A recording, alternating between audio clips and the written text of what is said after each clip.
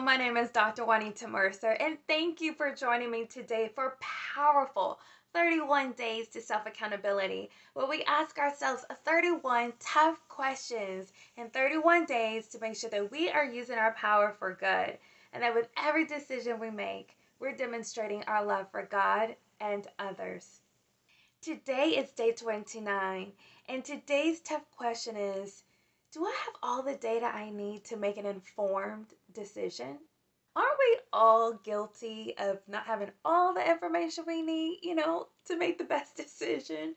I know I am, right? And I'm doing a much better job, though, these days of making sure I take the time to do my research and make an informed decision. And this is certainly a godly principle, right? To make sure that we're informed.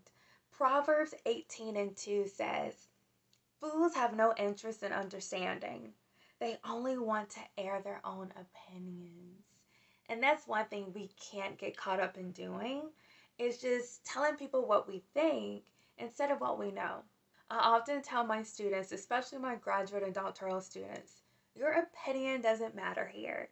What matters is your research, right? That everything you do is sound and that it's informed. And the same is true for us in everyday life, right? Let's take this scripture into consideration. Proverbs chapter 2:11. Wise choices will watch over you. Understanding will keep you safe. Wise choices protect us. And in order to make a wise choice, we need to make an informed decision.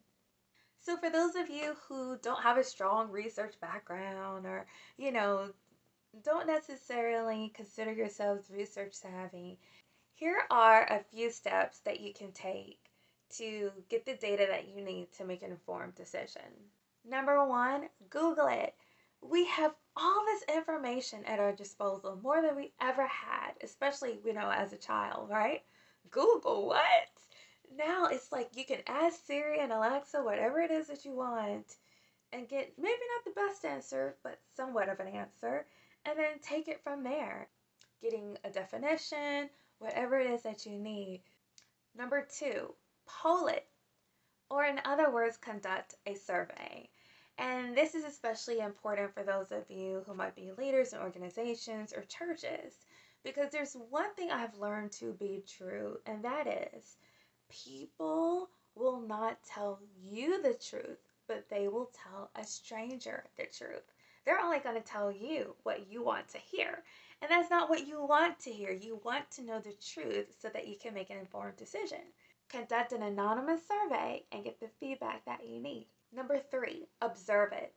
Take the time to go to different environments and go to places where a particular tool is being used, or how a policy is being enforced, and take a look for yourself. Number four, try it.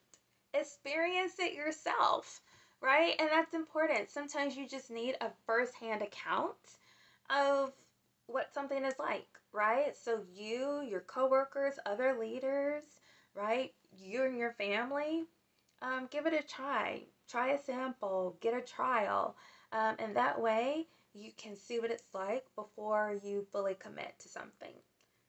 I just heard how that sounded. You know what I'm talking about. Number five, compare and contrast different experiences. This is typical of like focus groups and talking to people through interviews and just getting firsthand accounts.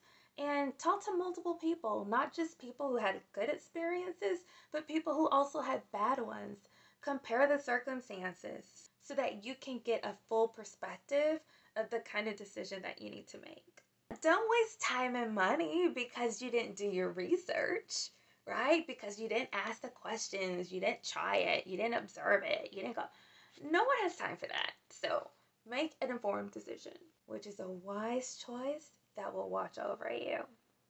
That's it for today. Join me tomorrow for day 30. And remember, in everything you do and with everything you have, love God and love people. Goodbye.